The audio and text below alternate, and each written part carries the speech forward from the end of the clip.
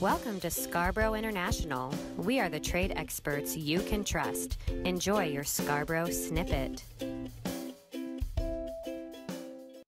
Travis, I'm a new importer. I'm wondering if you could tell me the difference between an original bill of lading and a seaway bill or airway bill. So a seaway bill is used with ocean carrier. It's also known as a bill of lading. That shows you there's going to be two different layers to that. There's a house and a master. The house will show the shipper, the exporter, and then the importer or the buyer.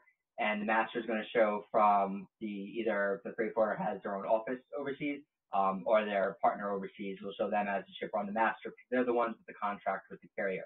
Same goes for airway bill, which is with the airline. So you're going to have a master airway bill, which is between the freight forwarders, and then you're going to have a house, which is everything in a consolidation, or if it's just single shipment, the shipper and the importer or the buyer and the seller is going to show just their information for that shipment. Scarborough International wants to thank you for joining us today. We are the trade experts you can trust. For more information, don't hesitate to contact us.